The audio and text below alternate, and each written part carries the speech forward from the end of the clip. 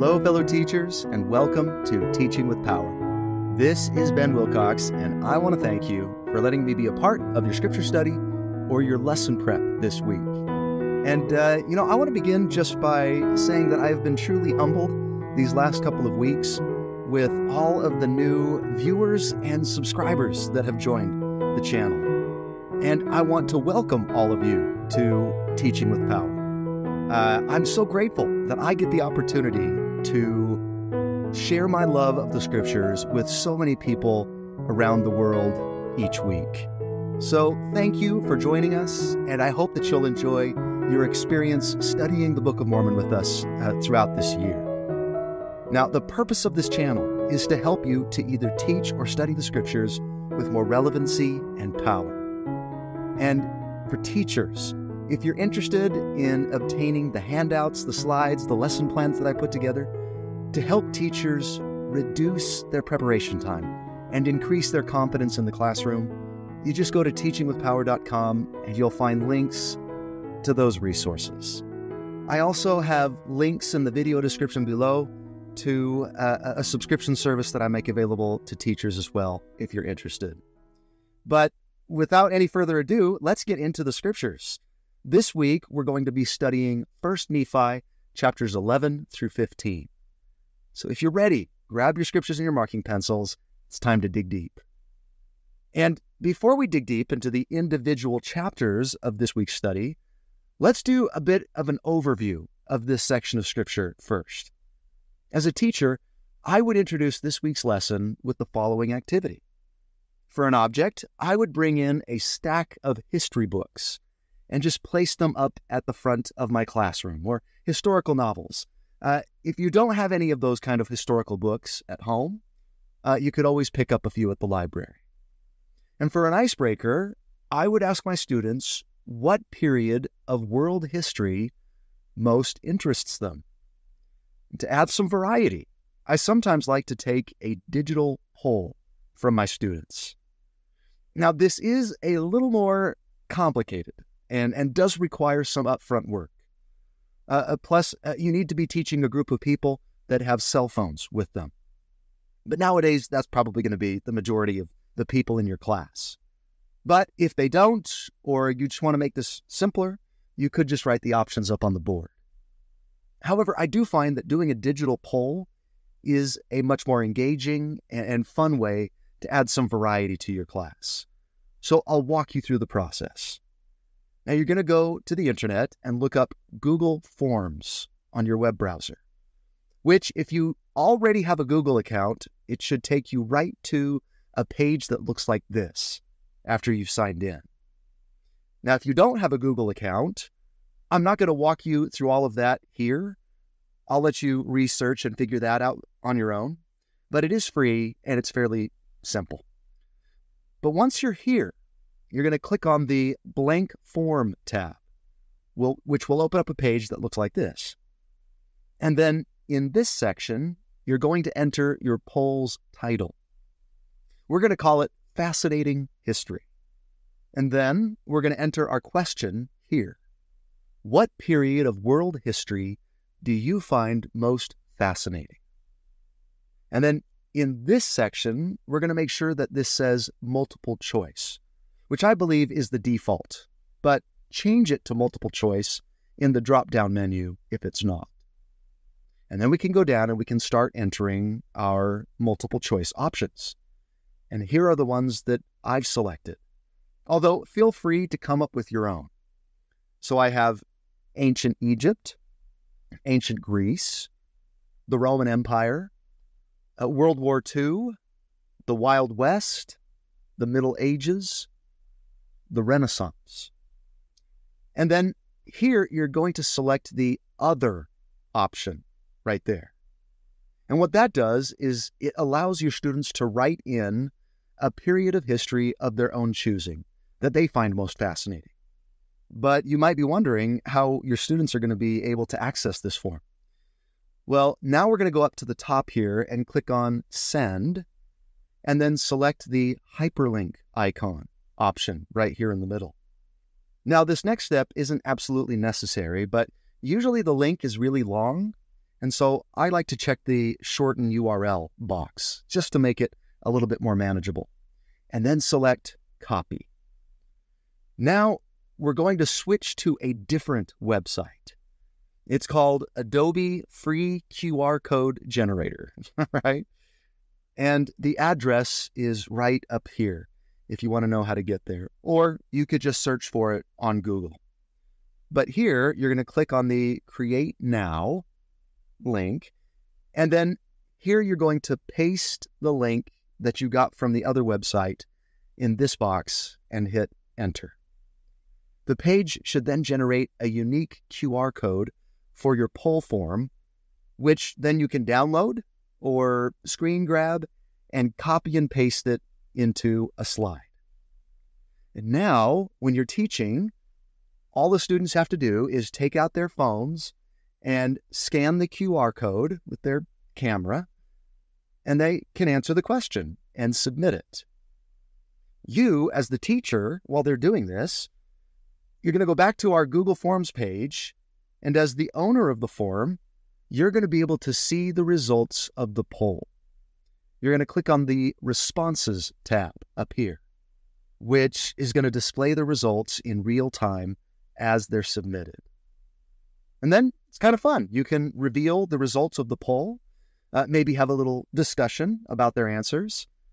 And it's also kind of fun to reveal some of the other responses that students write in. For example, in my poll, it looks like somebody wrote in the American Civil War and somebody else ancient China. Now, after you've had a chance to discuss the results, you can ask, why do you think it's important to study history? And I'm sure that there are many reasons that you can all think of to answer that question. But I'm going to answer it with the following quote from Teddy Roosevelt.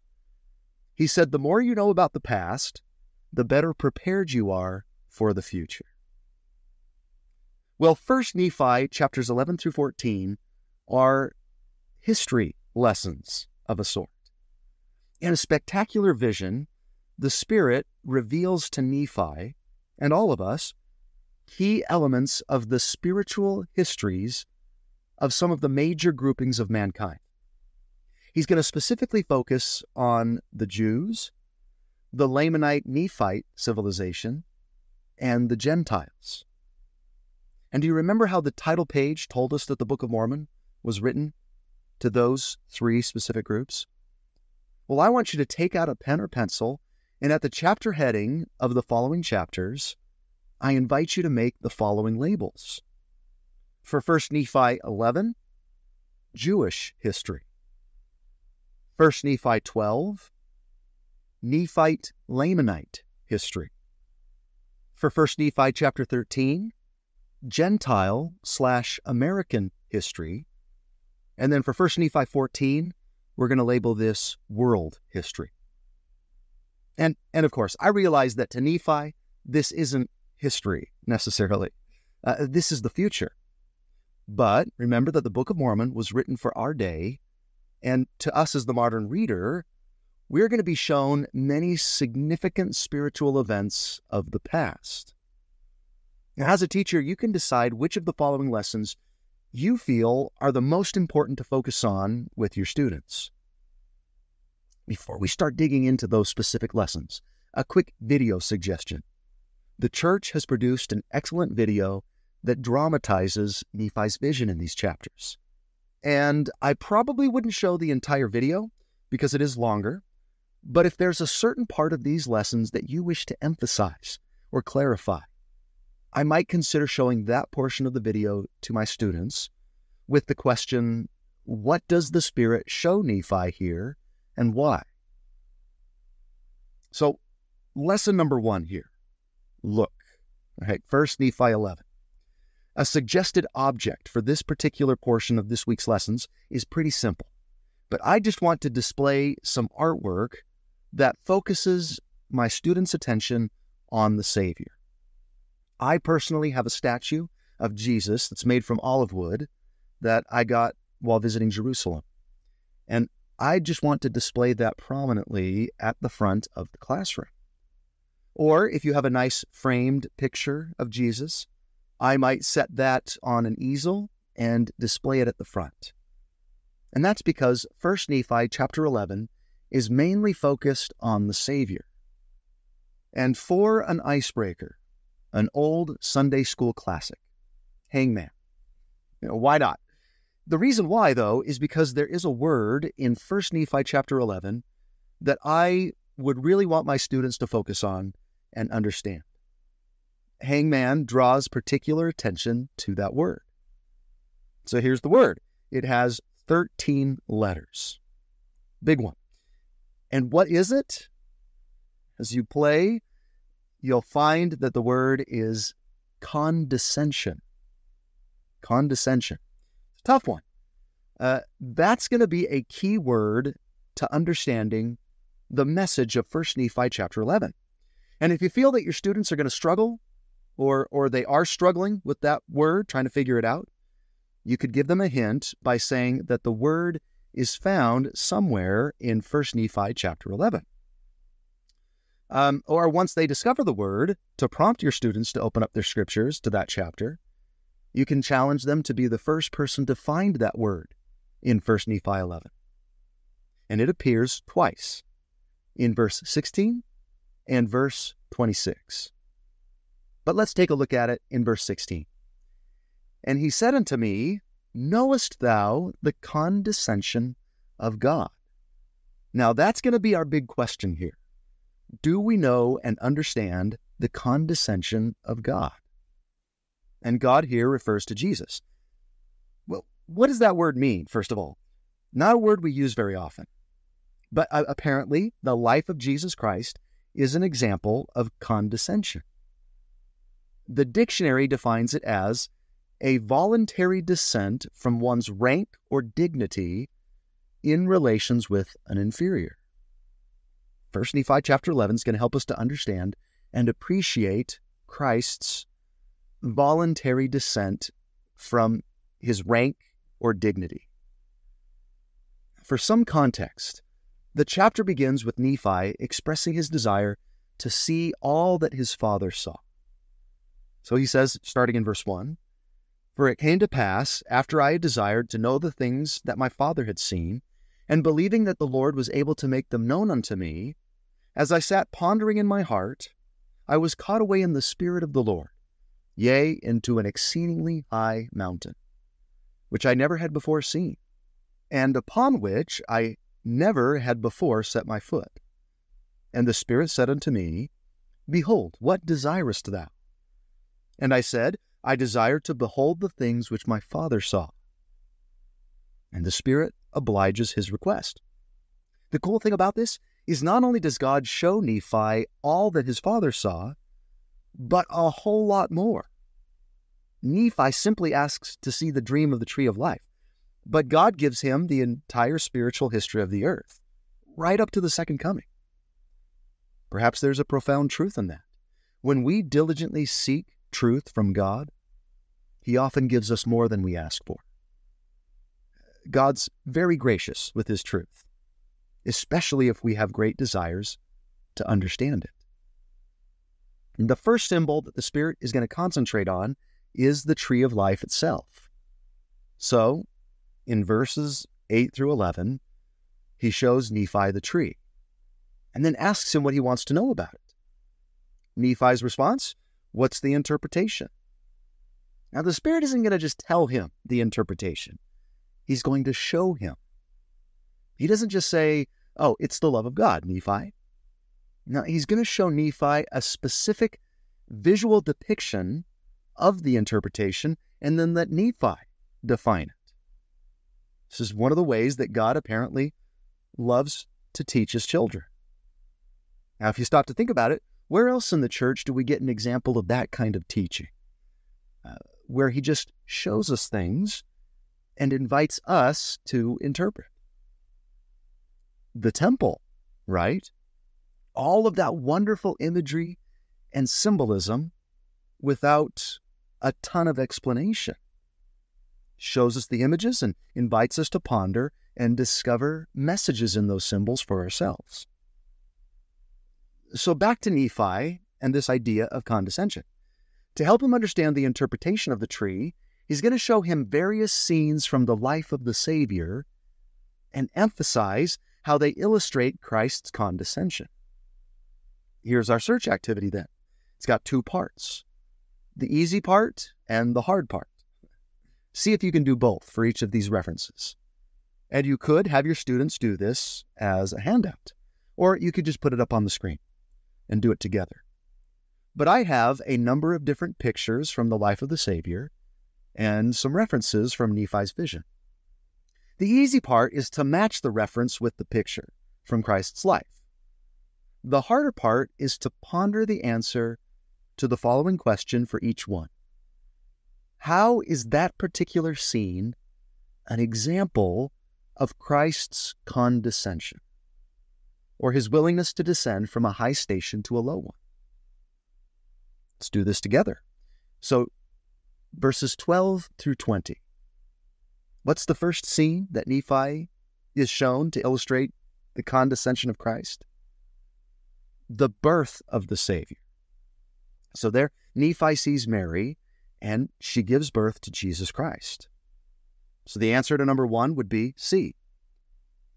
But how did Christ's birth show condescension? Now, how was he born? He wasn't born as a king, but a carpenter. He wasn't born in a palace, but a stable. He wasn't born in a large capital city, but in Bethlehem. He wasn't rich, but poor. Jesus was born under the most humble of circumstances. That's condescension. He stepped down from his eternal throne of glory, a position of the highest authority, to become mortal like us. He was a member of the Godhead, the first begotten of our heavenly parents, and yet he came to earth to descend below all things. Verse 27, number 2. And I looked and beheld the Redeemer of the world, of whom my Father had spoken.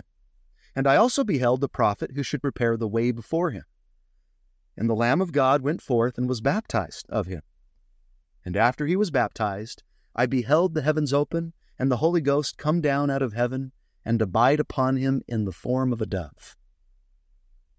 The match here is E, the baptism of Christ. How did Christ's baptism show condescension? Well, Jesus was perfect. He didn't need any of his sins washed away because he didn't have any sins. And yet he humbled himself to his Father's will and was baptized anyway. Nephi is going to make that very point later on in 2 Nephi chapter 31. Jesus showed his Father that he would be obedient to all of his commandments in order to fulfill all righteousness. Condescension. Number 3, verse 28. And I beheld that he went forth ministering unto the people in power and great glory. And the multitudes were gathered together to hear him. And I beheld that they cast him out from among them. The match here is A, Jesus teaching the people. And how did that show condescension? Jesus lived his life as a teacher, traveling from village to village, seeking to teach and help other people. He lived a meager existence. And what kind of people did he spend much of his time teaching? The poor, the so-called sinners, the outcasts, the sick and the afflicted. For one of such a high station and power, he spent most of his time in less than glorious circumstances and company. Verse 29, and I also beheld 12 others following him. And it came to pass that they were carried away in the Spirit from before my face, and I saw them not. The match here is F, Jesus calling the 12 apostles. How does that show condescension? Jesus could have done this work alone. He could have single-handedly led the church and accomplished his ministry and called all of the attention to himself. But he didn't do that. He involved others in his work. He taught them, prepared them, gave them chances to lead and grow. And what kind of people did he call to be his leaders? Pharisees, the rich, the educated, the important leaders of men? No. Fishermen, a tax collector, a zealot, and other men who were not high in position or social status. Next, verse 31. And he spake unto me again, saying, Look. And I looked, and I beheld the Lamb of God going forth among the children of men. And I beheld multitudes of people who were sick, and who were afflicted with all manner of diseases, and with devils and unclean spirits. And the angel spake and showed all these things unto me. They were healed by the power of the Lamb of God, and the devils and the unclean spirits were cast out. The answer is B, the picture of Jesus healing somebody. And how does that show condescension? Jesus showed his authority by serving, helping, and healing others. And most people judge greatness by how many people serve them. But Christ taught that true greatness is judged by how many people you serve. It wasn't about telling people what to do, but service. That's what Jesus' teachings at the Last Supper were all about. And he taught his apostles that lesson by doing a very humbling, even demeaning kind of thing. He washed their feet, even though he was the greatest of all. Condescension. And then finally, perhaps the greatest manifestation of Christ's condescension. Verses 32 through 33. And it came to pass that the angel spake unto me again, saying, Look. And I looked and beheld the Lamb of God, that he was taken by the people. Yea, the Son of the everlasting God was judged of the world, and I saw and bear record. And I, Nephi, saw that he was lifted up upon the cross and slain for the sins of the world. The final match, of course, is D, the atonement and crucifixion of Christ. How does that show condescension? Well, I think Doctrine and Covenants 88:6 puts it best. He that ascended up on high, as also he descended below all things, in that he comprehended all things, that he might be in all and through all things, the light of truth. Jesus truly condescended below everything. He suffered more deeply than any mortal being ever could. He took upon himself the sins and pains and afflictions and infirmities of all mankind. He couldn't overcome all things unless he was able to descend below all of it first. The divine paradox. By descending below all things, he was able to achieve the greatest victory of eternity.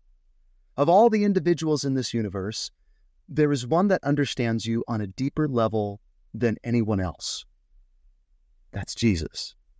He's traveled to both ends of the spectrum, and thus he knows and comprehends everything in between. The image of Jesus being mocked, beaten, spit upon, judged, scourged, and crucified without showing any resistance, any murmuring, any anger on his part. That's condescension in its highest form. He had the power to stop all of it in an instant, to call down legions of angels to fight for him. But yet, he suffered it. He allowed it to continue.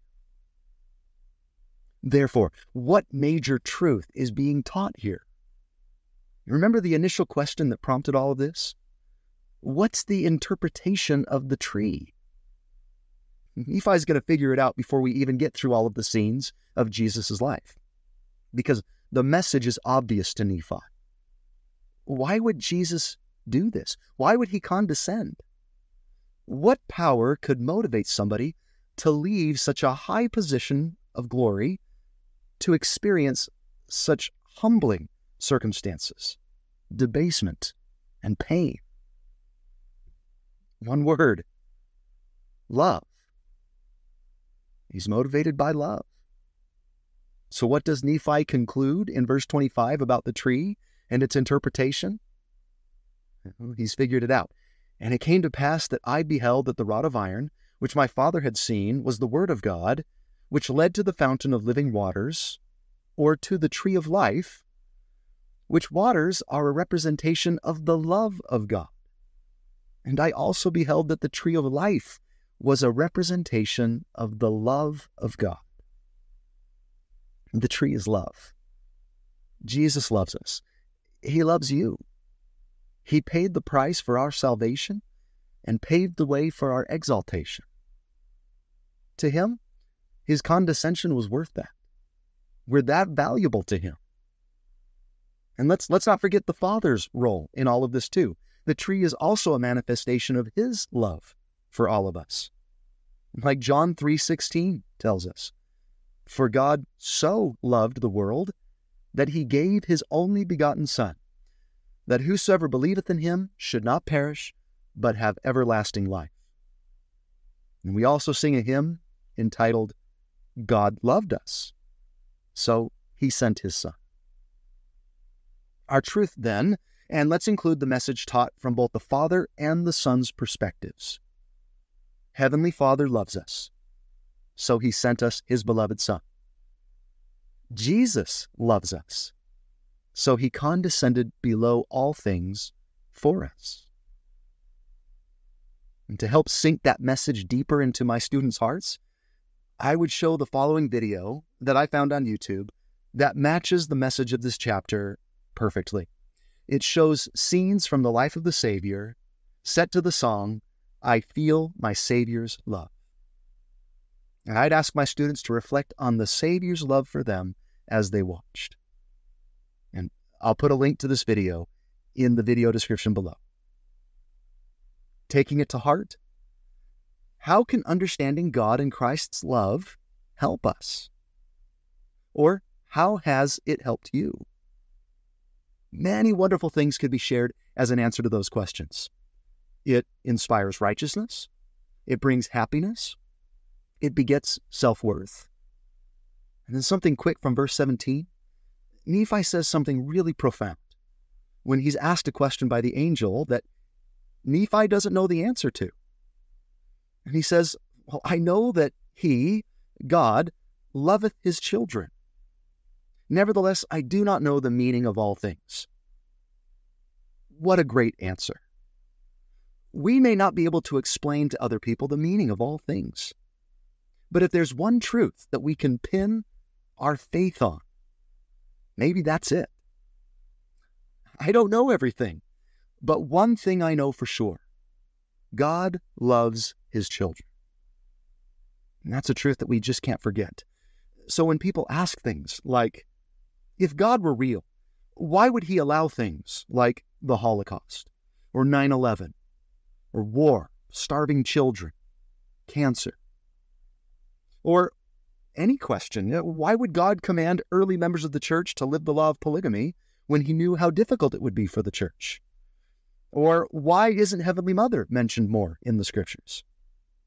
To this and many other difficult questions, I think that Nephi's answer is a powerful one. Now, I'm not saying that it's the only answer to these questions, but it's a good one, especially for somebody who maybe doesn't have an extensive, deep, and comprehensive understanding of some of the more complex facets of the gospel. Sometimes all we need to say is, I don't understand everything. I don't have an answer for everything. But there's one thing that I do know. God loves his children. And if you know that, well, that really helps to begin from that point. If I ever begin to doubt God's love for me or all of his children, the adversary has earned a great advantage. With that, I would like to bear personal witness of Heavenly Father and Jesus' love for us. They love you. Why else would Jesus condescend so deeply? Why would God send and allow his beloved Son to condescend so deeply? It's their love. That's the tree of life. And so I invite and encourage all of us to feast at that tree. Enjoy the fruits of that tree. Be grateful for the fruits of that tree. And never leave it.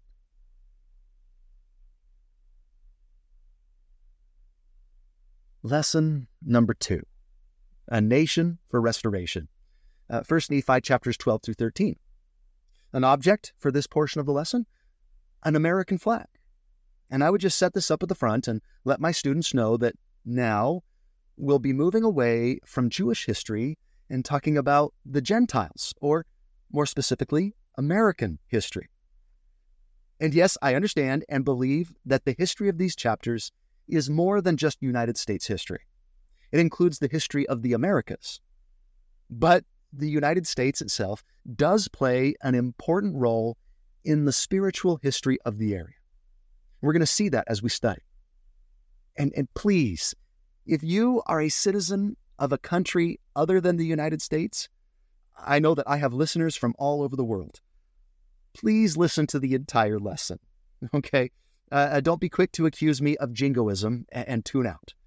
This lesson is not an exercise in sponsoring American national pride, right? It's far from it. So for an icebreaker, I like to give my students the following picture identification challenge. Can you identify the following incomplete pictures? What or who do they depict? And a hint, keeping with the theme of history, they're all pictures of historical figures or events. So the first, who's this? That would be Christopher Columbus. Next, this is George Washington. Next, a little bit of a tougher one. This is the signing of the Declaration of Independence, the American Declaration of Independence. And finally, this is the first vision. Right? Now, each of these pictures are from American history. And the moral of the story of this activity is that when something is missing or incomplete, it's a lot harder to understand. If you've ever taken an American history class, you may have sensed that something was missing from our history books in school. I know I felt that way. And I've discovered that the reason why I feel that way is because something is missing. And it's not insignificant. 1 Nephi chapters 12 through 13 are going to put it back in. They're going to make our understanding of American history complete. So in your average American history textbook, what's going to be the very first thing that you study? What's the first unit you're probably going to cover? Now, it's not going to be the colonists or the Revolution. What's it going to be? More than likely, you're going to study the Native Americans, right? Western peoples were not the first children of God on this continent. There had already been people here for hundreds, even thousands of years before European explorers, quote unquote, discover it. But in their depiction of Native American peoples, what's missing? I'm going to give you some hints here, all right? What if I put these names up there? What's missing? Book of Mormon stories are missing. The account of the Jaredites, Lehi and Nephi's journey, Alma, Moroni, and most significant, the personal visit and ministry of the Savior here in the New World. They never cover this in history, do they? They don't talk about these people and events as historical. But are these stories a part of North American history? I say yes. I personally believe that they are. And for chapter 12, I'm just going to give you a quick summary of what Nephi is shown because it's basically a brief synopsis of the major events of the Book of Mormon. But let's divide and label these sections as we go.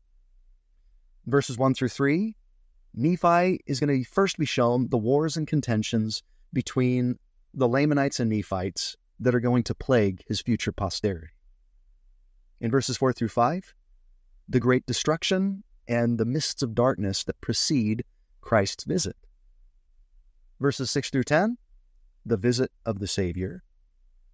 Verses 11 through 13, the years of peace that follow the Savior's visit. And then for verses 14 through 23 to the end, the Nephite destruction and Lamanite apostasy.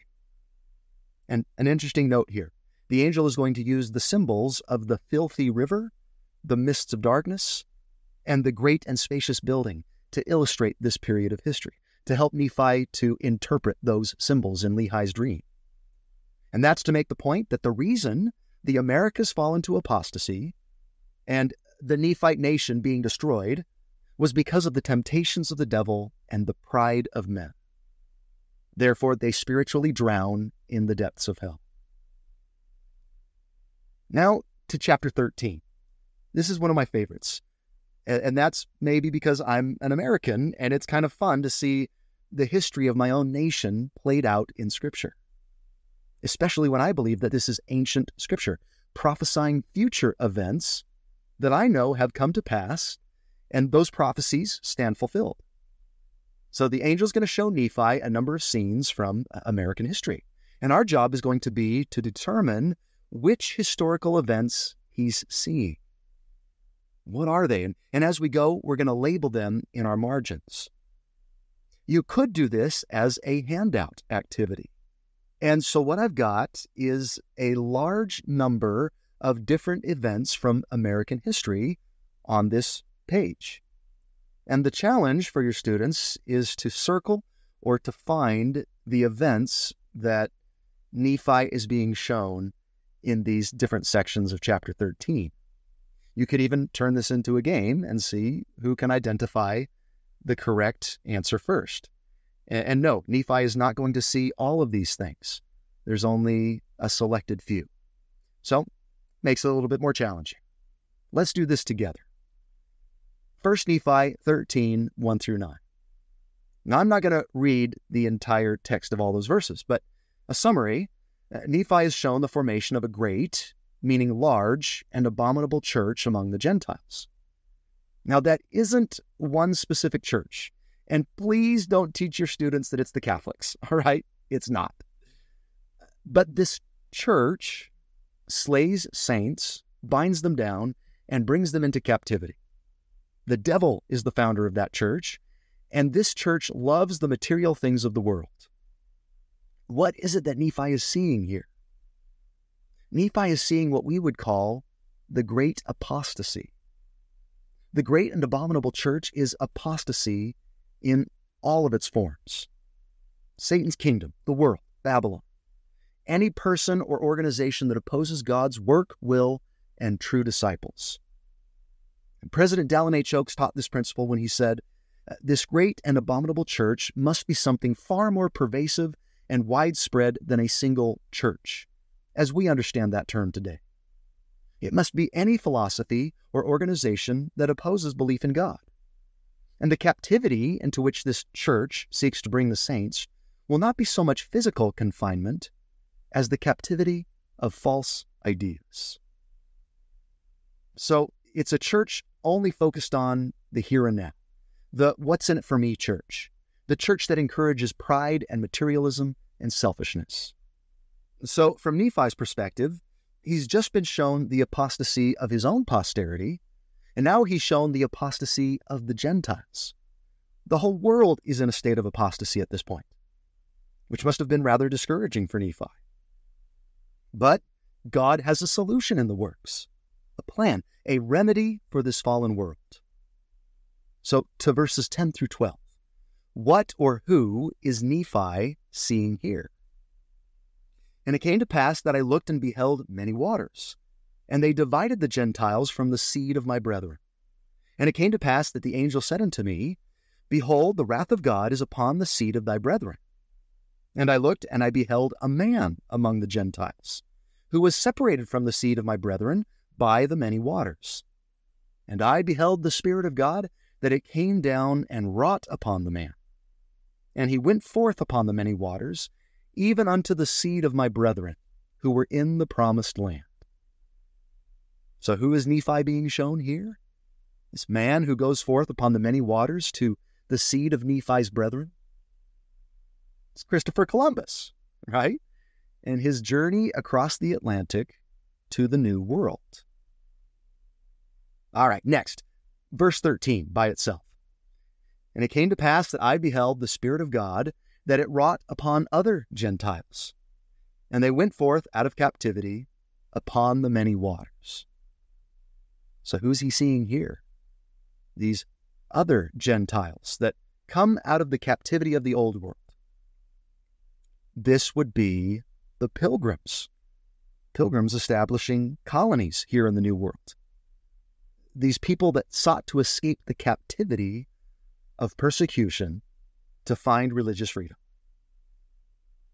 All right, verses 14 through 15 now. And it came to pass that I beheld many multitudes of the Gentiles upon the land of promise, and I beheld the wrath of God, that it was upon the seed of my brethren, and they were scattered before the Gentiles and were smitten. And I beheld the Spirit of the Lord, that it was upon the Gentiles, and they did prosper and obtain the land for their inheritance. And I beheld that they were white, and exceedingly fair and beautiful, like unto my people before they were slain. Now what's he seeing here?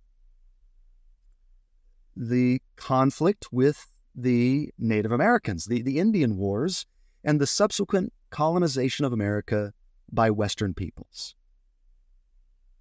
And the next, 1 Nephi 13, verses 16 through 19.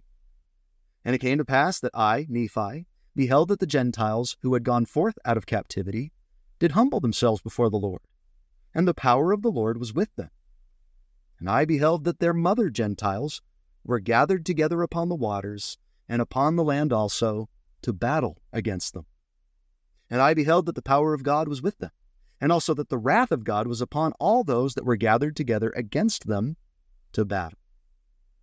And I, Nephi, beheld that the Gentiles that had gone out of captivity were delivered by the power of God out of the hands of all other nations. And what's Nephi seeing here? The mother Gentiles gathering against those that had come here to battle. It's the American Revolution. In Great Britain, the mother Gentiles came against them to battle, and the colonists were delivered out of their hands. Next, verses 20 through 29. And it came to pass that I, Nephi, beheld that they did prosper in the land. And I beheld a book, and it was carried forth among them. And the angel said unto me, Knowest thou the meaning of the book? And I said unto him, I know not. And he said, Behold, it proceedeth out of the mouth of a Jew. And I, Nephi, beheld it, and he said unto me, The book that thou beholdest is a record of the Jews, which contains the covenants of the Lord, which he hath made unto the house of Israel. And it also containeth many of the prophecies of the holy prophets. And it is a record like unto the engravings which are upon the plates of brass, save there are not so many. Nevertheless, they contain the covenants of the Lord, which he hath made unto the house of Israel. Wherefore, they are of great worth unto the Gentiles. Now, I'm going to pause there and just ask, what book is he seeing here? I often have students guess that it's the Book of Mormon. It's not. It's the wrong book. Which book contains the record of the Jews, which would be of great worth in early America? It's the Bible. He's seeing the coming forth of the Bible and the influence that it would have here in early America. And certainly, you have to admit that the Bible has played an integral part in American history. And from verse 24 to verse 29, the angel explains to Nephi that the Bible has lost many plain and precious parts because of the influence of the great and abominable church, which causes many to stumble. Now that's fascinating, right? I've got a question for you now. Now that we've been through each of these major scenes, did you notice what each of these events had in common?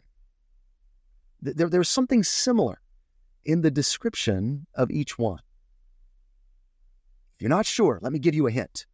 I'll pull out some of the phrases from each of the descriptions. From verse 12, I beheld the Spirit of God, that it came down and wrought upon the man. Verse 13, I beheld the Spirit of God, that it wrought upon other Gentiles.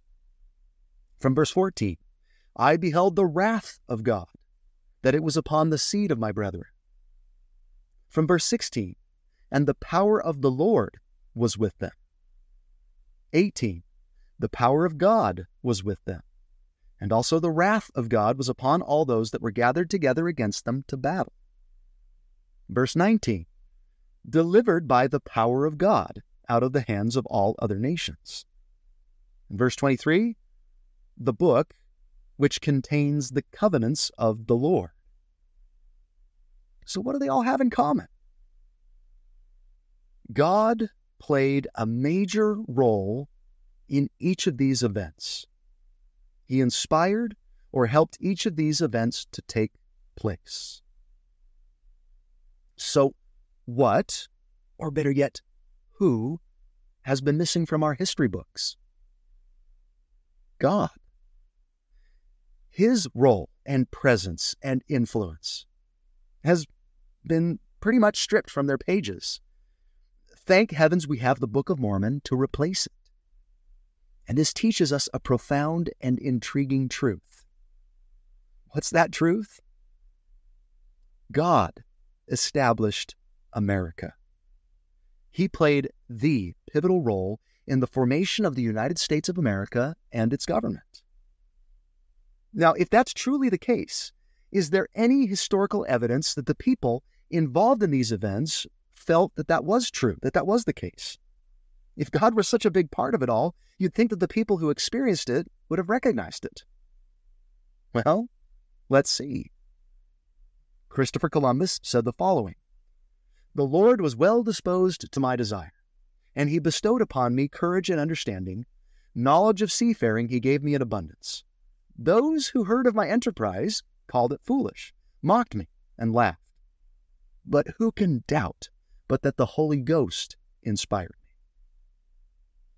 The Pilgrims wrote this as a part of their famous Mayflower Compact. Having undertaken for the glory of God and advancement of the Christian faith and the honor of our king and country, a voyage to plant the first colony in the northern parts of Virginia, do by these presents solemnly and mutually, in the presence of God and one of another, covenant and combine ourselves together into a civil body politic for our better ordering and preservation and furtherance of the events aforesaid. They felt they were inspired by God to do what they did. George Washington said the following about the Revolutionary War. "The disadvantageous circumstances on our part under which the Revolutionary War was undertaken can never be forgotten. The singular interpositions of Providence," that means help from God, "in our feeble condition were such as could scarcely escape the attention of the most unobserving, while the unparalleled perseverance of the armies of the United States through almost every possible suffering and discouragement, over the space of 8 years, was little short of a standing miracle." So George Washington felt that God had intervened to bless the revolutionaries, and recognized it as a miracle. I believe that's true.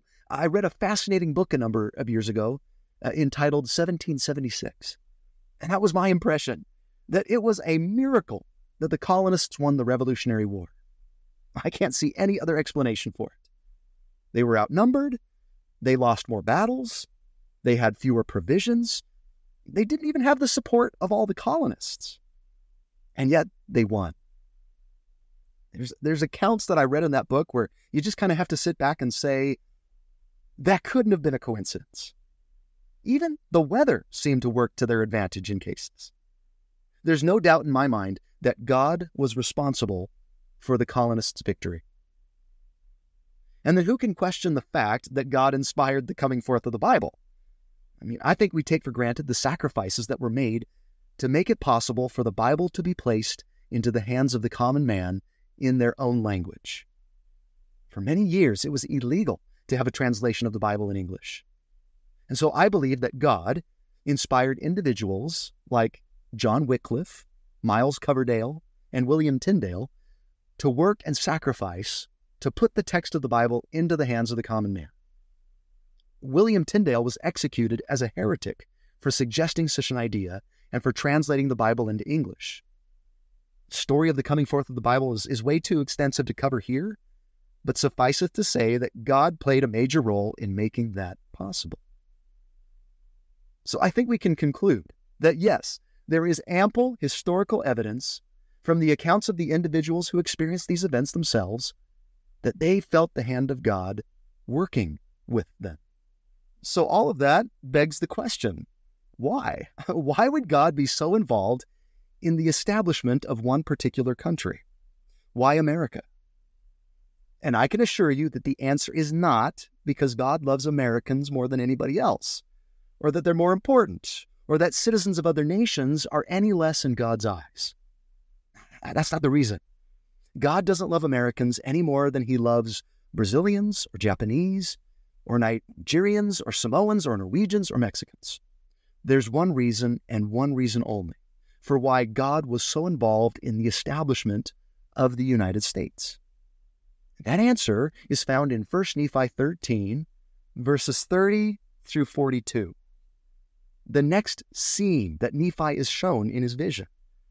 After promising Nephi that the Lord would not allow the Gentiles to destroy the Native Americans or suffer both groups to remain in ignorance of his truth forever, Nephi is shown this, 34 through 36. And it came to pass that the angel of the Lord spake unto me, saying, Behold, saith the Lamb of God, after I have visited the remnant of the house of Israel, and this remnant of whom I speak is the seed of thy father, wherefore, after I have visited them in judgment, and smitten them by the hand of the Gentiles, and after the Gentiles do stumble exceedingly, because of the most plain and precious parts of the gospel of the Lamb, which have been kept back by that abominable church, which is the mother of harlots, saith the Lamb, I will be merciful unto the Gentiles in that day, insomuch that I will bring forth unto them in mine own power much of my gospel, which shall be plain and precious, saith the Lamb. For behold, saith the Lamb, I will manifest myself unto thy seed, that they shall write many things which I shall minister unto them, which shall be plain and precious. And after thy seed shall be destroyed, and dwindle in unbelief, and also the seed of thy brethren, behold, these things shall be hid up, to come forth unto the Gentiles by the gift and power of the Lamb. And in them shall be written my gospel, saith the Lamb, and my rock and my salvation. So what event from American history is Nephi being shown here? And why was God so involved in the formation of the United States? For the restoration. Right? God needed a place to restore his gospel. And that could only be possible under the right circumstances. And what were those circumstances? What's the recipe for the restoration? Well, let's see. God needed a place to do it. He needed religious freedom. He needed a nation that was formed by a free government. And he needed the Bible. And now, as you look at that list, do you understand why Nephi was shown those particular events? Why God was so involved in those particular circumstances? Well, Christopher Columbus, why him? He made it possible for there to be a place for the restoration to occur. It really couldn't have been done anywhere in the old world, right? If Joseph Smith had tried to restore the church in Germany or Italy or England, it wouldn't have survived. He'd have been burnt at the stake as a heretic. The restored church would have died as soon as it was born. So there needed to be a new place, a new world, far from the influence of the deeply entrenched churches and governments of the old. Columbus made that possible. The Pilgrims. The Pilgrims came to the New World for basically one reason: religious freedom. Colonies were established on that principle. So when a government was formed here, religious freedom and the separation of church and state was a non-negotiable. the Revolutionary War. There needed to be a type of government that allowed for the protection and flourishing of a new church. The rights and liberties provided by the Constitution and the Bill of Rights made it possible and continue to make it possible for the church to be established and to grow. Even though it did face significant opposition, at least it was allowed to be created and maintained. And finally, the Bible. You've got to have the Bible in the hands of the common man, in his own language, so that a 14-year-old farm boy from upstate New York can read James 1:5, which is going to inspire him to walk into a grove of trees and seek wisdom on which church to join. I really love this quote from William Tyndale, uttered to the stubborn powers that opposed him. "If God spare my life ere many years pass, I will cause that the boy that driveth the plow to know more of the Scriptures than thou dost." Well, it would be a boy that driveth the plow that would read his translated words and restore the true church of God. So our big, overarching truth behind all of this: God established America for the restoration, for the purpose of restoring the fullness of his gospel. Now, I believe there's one more question that 1 Nephi 13 is going to answer for us. This is where we're being invited to liken the Scriptures to ourselves. The question is, what is my part in this history? God never intended the restoration to take place and then to just sit here only influencing and blessing the lives of Americans. I say again, citizens of the United States are no more important, better, or more valuable to God than any of his other children. So our part is found in verse 37. If we are members of the church, what's our responsibility? "And blessed are they who shall seek to bring forth my Zion at that day. For they shall have the gift and the power of the Holy Ghost. And if they endure unto the end, they shall be lifted up at the last day, and shall be saved in the everlasting kingdom of the Lamb. And whoso shall publish peace, yea, tidings of great joy, how beautiful upon the mountains shall they be." What's our part? We need to spread that message to all the world. Our job is to bring forth his Zion all over the world, unto all nations, to publish peace everywhere. Yes, the restoration happened in America, but God never intended it to stay here. He just needed a starting line, right? A base to work from. Just so happened that the United States was it. I mean, he had to choose somewhere. He could have just as well been somewhere else. But now it behooves every member of the church to spread that message throughout the world. And we have. That message has traveled far beyond the shores of the United States. And I might add that the blessings of our form of government have also spread throughout much of the world. God intended those values to bless more than just Americans. The influence of the principles upon which the United States was founded have inspired and shaped the governments of many nations around the world. The fact of the matter is that Zion is not an American establishment. It's worldwide. What started in a grove of trees in New York with one 14-year-old boy seeking truth has become millions of disciples all over the world who have also sought and found truth. We, as members of the restored Church of Jesus Christ around the globe, are a part of something very, very special. Therefore, what? What's our action plan now? How can we let the message of these chapters change us, no matter where we live? The personal question is, am I fulfilling my role in the great spiritual history of the world? And what are we going to do to bring forth Zion and publish peace throughout the world? Maybe that means serving a full-time mission. Maybe that means seeking to be a better member missionary. Maybe that means publishing peace through social media rather than discord and contention. Maybe that means serving others, donating time and means to humanitarian aid, doing temple and family history work, paying tithing, giving away a Book of Mormon.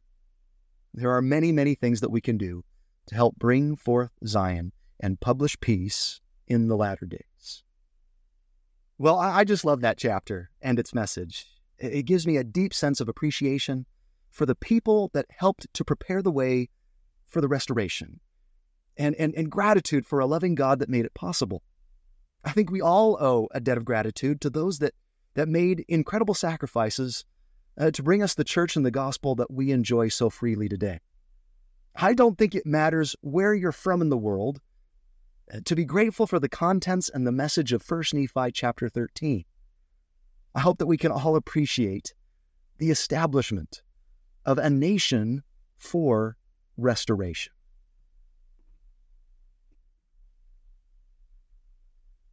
All right, now for the final two chapters of this week's study. I'm not going to do the full lesson treatment for them, although you very well could. There's a lot of wonderful, inspiring truths in these two chapters as well, 1 Nephi 14 through 15. But if I had limited time, I would spend it on the two previous lessons that we just covered, since they're unique in Scripture. The message of these chapters is very similar to the principles that we recently discussed and learned about in the book of Revelation. In fact, Revelation is even referred to in chapter 14. But remember that we labeled chapter 14 world history. It's kind of the big picture chapter, where Nephi is shown the great conflict between the two churches in the last days, the church of the Lamb and the church of the devil. And he leads Nephi right up to the days of the second coming, but says that John is going to write those prophecies for us. He shows Nephi those things, but forbids him to write them. So Nephi basically sees the history of the whole world, and then his vision closes. Chapter 15 then describes a conversation between Nephi and Laman and Lemuel following his vision. They've got some questions about Lehi's prophecies that they don't understand. So Nephi comes along and he explains it to them, as well as a number of the symbols from Lehi's vision of the tree of life. Specifically, it deals with the future of Laman and Lemuel's posterity, that they would eventually receive the fullness of the gospel following the restoration and have the opportunity to be grafted back in to the house of Israel. Now, to cover some of the truths that are taught in these two chapters, I might play a little game with my students or my family. Now, granted, this is going to be more geared towards children and youth, but you could always have a good discussion with an adult class by just asking the questions and having them search for the answers, and then using their answers as discussion starters. But I like this particular game. It's really simple. It's called Trash Ball, right? And all you need is a trash can, some masking tape, and a ball, right? A ball of some sort that would fit into a trash can. And even if you don't have a ball, you could always just crumple up some pieces of paper too. But the way you're going to set this up is to place a trash can against a wall and then tape 3 pieces of masking tape on the floor at varying distances from the trash can. And then with a marker, on the piece of tape that's closest to the trash can, I would write 1 point. On the second one, that's further away, I would write 2 points. And then on the third piece, farthest away, I would write 3 points. And sometimes just for fun, I might even put a 4th piece of tape really far away, like almost impossible to make a basket, and write 10 points on it. But the way the game works is to divide your students up into teams, and I find that teams of 4 work well, and ask questions from the chapters. The first team to raise their hands and give you the correct answer gets a chance to shoot the ball and earn points for their team. But also about every 3 or 4 questions, I'll do a shooting round only, where there's no scripture question, but every single team gets a chance to take a shot and earn points, so that one team doesn't always get a chance and start to dominate. Team with the most points at the end of the game wins. Simple, but effective. And to make it easier to find the answers to the questions, I divide the chapter up into sections and tell them the answers to the questions are in those sections. So these first questions are found in verses 1 through 10 of chapter 14. We'll go through the questions together. So according to 1 Nephi 14, how many churches are there in the world today?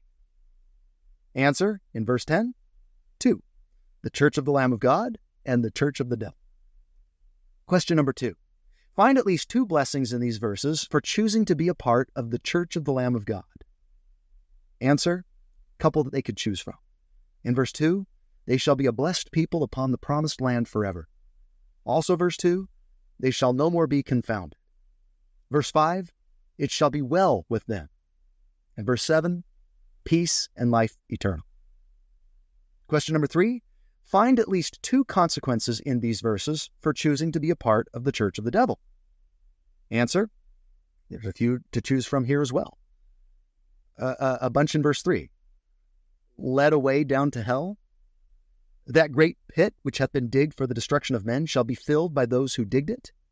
So their plan's going to backfire. They're going to trap themselves instead. And casting of the soul into the hell which hath no end. From verse 4, captivity. 5, perish.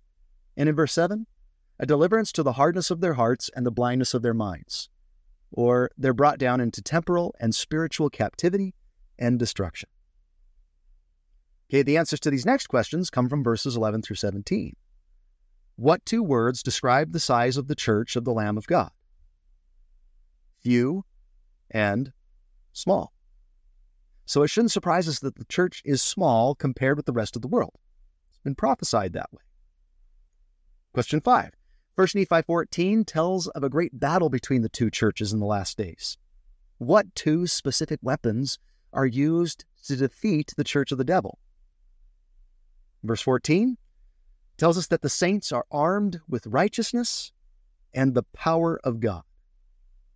Another name for the power of God is priesthood. The church of the devil is going to be defeated by righteousness and priesthood power. Question number 6. In the last days, God will prepare a way for the fulfilling of these that he's made with the people of the house of Israel. Verse 17, his covenants. God always keeps his covenants, and they will be fulfilled in the last days. Now some questions for the last verses of chapter 14, 18 through 30. Question 7. In verses 18 through 20, Nephi is shown a man. What's the name of that man? Answer, that man is John. John the Beloved, John the Revelator. We're told that outright in verse 27. Question 8, what book of Scripture is the angel referring to in verses 21 through 27? And hint, it's not the Bible, but a book within the Bible. Answer, the book of Revelation. The book of Revelation contains an account of the remainder of the spiritual history of the world. Question 9, how much of Nephi's vision did he write about to us? Answers in verse 28, a small part. Nephi saw a lot more in his vision than he's giving to us. God truly blessed Nephi that day because of his desire to understand the things of God. Which leads us to chapter 15. The answers to these questions are found in verses 1 through 11. Question 10. Why was it hard for Laman and Lemuel to understand the words which Lehi had taught them? Answer from either verses 3 or 8. Because they wouldn't inquire of the Lord. They could also answer from verse 3 that they were hard in their hearts and did not look unto the Lord as they ought. Question 11. According to Nephi, what 3 things must we do if we want God to make things known unto us? The answer is in verse 11. We must, 1, not harden our hearts. 2, ask God in faith, believing that we shall receive. And 3, be diligent in keeping God's commandments. Then surely these things shall be made known unto us. Verses 12 through 20 now. Lehi compared the house of Israel to what kind of tree? Answer, you can see this in verses 12 and 16, an olive tree. Posterity of Lehi's family are compared to a branch of that tree that's broken off for a time, planted in the Americas, but eventually grafted back in the last days. Question 13. Name 3 bits of knowledge that the Book of Mormon is going to restore in the latter days. Answer, and there's quite a few. They're all in verse 13. The knowledge that Lehi's seed is of the house of Israel, that they're a covenant people. They're going to come to a knowledge of their forefathers, a knowledge of the gospel of their Redeemer, the knowledge of their Redeemer, the very points of his doctrine, and how to come unto him and be saved. Now, that's a great description of what the Book of Mormon can do for us. It restores the very points of his doctrine, helps us to know our Redeemer better. Hopefully we're watching for those things as we study the Book of Mormon this year. And now a few questions for verses 21 through 36 to finish out the chapter. What blessings come from holding to the iron rod? Verse 24, we'll never perish. We won't be overcome by the temptations and the fiery darts of the adversary. We won't be blinded, and we will not be led away to destruction. And then question number 15. The last 10 verses of 1 Nephi 15 describes the final state of the wicked. What word is repeated 9 times to describe them in verses 27, 33, and 34? Filthy or filthiness. God must have a pure kingdom. Those that become filthy in the things of the world, that refuse to clean themselves through repentance, must remain in a state of filthiness. Therefore, it behooves us to seek to be purified through baptism, sacrament, repentance, and the blood of the Lamb.